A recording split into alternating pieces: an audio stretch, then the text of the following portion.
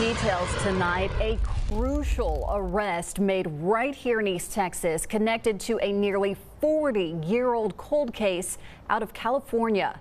Ray Lewis Stafford, who is now 76 years old, was arrested Tuesday at his house near Wills Point. Stafford is the main suspect in the death of Susan Bender, who was just 15 years old when she disappeared in 1986 from Modesto, California.